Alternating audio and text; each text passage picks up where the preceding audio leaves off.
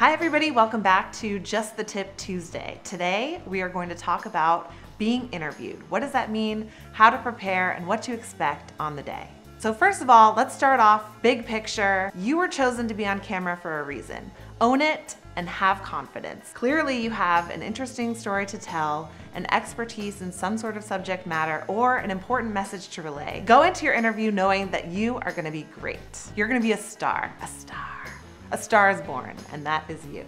There's a lot you can do to prep for your interview ahead of time, physically, emotionally, and mentally. It's really important to look and feel your best. It's up to you. It's what makes you feel comfortable. So maybe that means just getting a really great night's sleep the night before, taking care of your skin, eating healthy, maybe working out, doing things that'll just manage your stress levels. We have a lot of tips on what it means to be camera ready. So we'll leave a link below so you can check those out, but do whatever it is that makes you feel confident.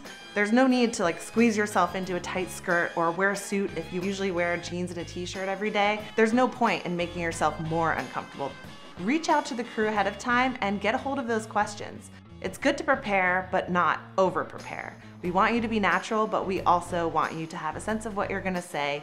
When you arrive at your interview, talk through if you have any questions. If you don't feel comfortable talking about something, know that the production crew is on your side. We want your interview to be amazing, and we wanna capture great content. Anytime you need to stop and start, if it's not a live interview, feel comfortable doing that. Anytime you are feeling like you have dry mouth and you need to take a sip of water, take that sip of water. Don't feel like you're taking up the crew's time, and don't feel bad about taking multiple takes. We're on your side. There are some things that you can start to think about ahead of time and start practicing that will be helpful not just for you and the producer, but for the editor as well. This includes taking a beat, which means just taking a second or two after you're asked a question to respond. That will help you, first of all, take a breath, be cognizant, be aware, and be thoughtful before you start speaking. And it'll help the editor when it comes time to chopping up everything in post-production.